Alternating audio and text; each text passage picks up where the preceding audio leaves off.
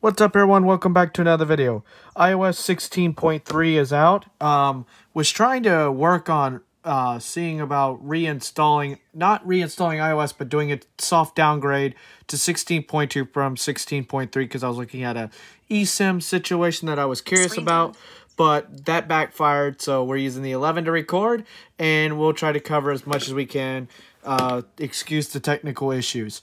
So came in at 612 megabytes on this iPhone 13 Pro Max. It's in the setup screen. Here we are. 55%.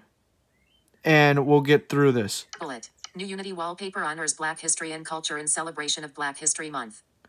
New Unity wallpaper for Black History Month. Also on watchOS 9.3, it is new watch faces. So we're going to merge iOS and watchOS kind of together in this video. Bullet. Security keys for Apple ID allow users to strengthen the security of their account by requiring a physical security key as part of the two-factor authentication sign-in process on new devices. So the new security key, which is an extra layer to two-step verification on iOS devices, covers macOS, iOS, iPadOS, and if you really want to go a step further, watchOS, but it really doesn't. It's not really a big deal with this watch. It's more on the iPadOS and iOS. Bullet. Support for HomePod, second generation. I have the HomePod Mini over here, which I'll do the video on that. It'll be at the end of this video. But support now if you're planning on buying a second generation big HomePod, not the HomePod Mini. Bullet. Emergency SOS calls now require holding the side button with the up or down volume button and then releasing in order to prevent inadvertent emergency calls.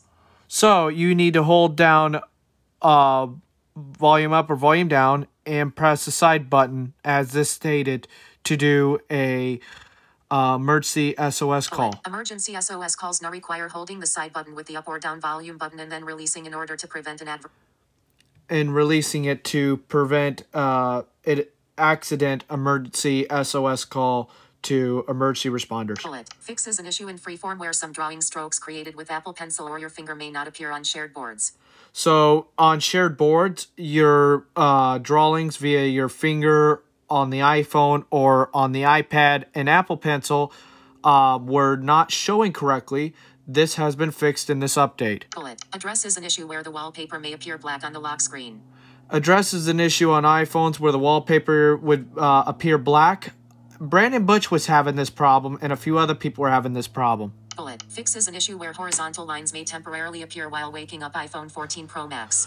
So, temporarily, lines would appear horizontally across the display on the iPhone 14 Pro Max. This was seen on Reddit. So, yay. Glad Apple's actually looking at things and taking notes on issues that appear on the iPhones and trying to fix them via software updates. Bullet. Fixes an issue where the home lock screen widget does not accurately display home app status.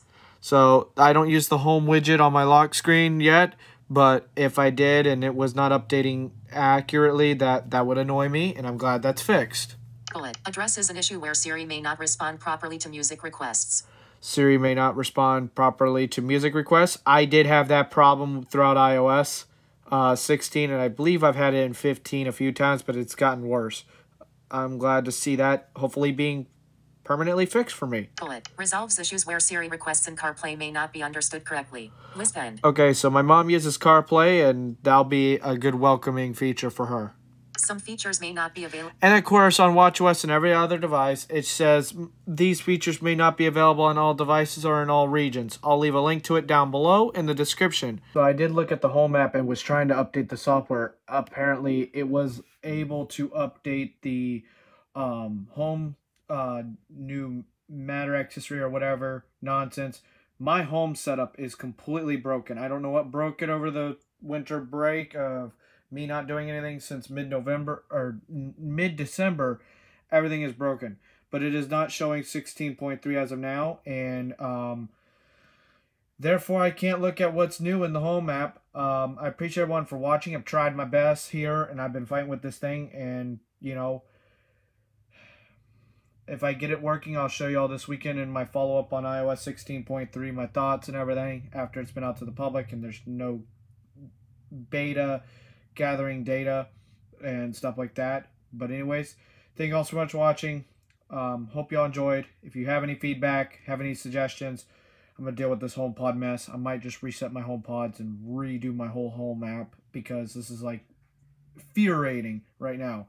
And I will see y'all in a future video. Peace.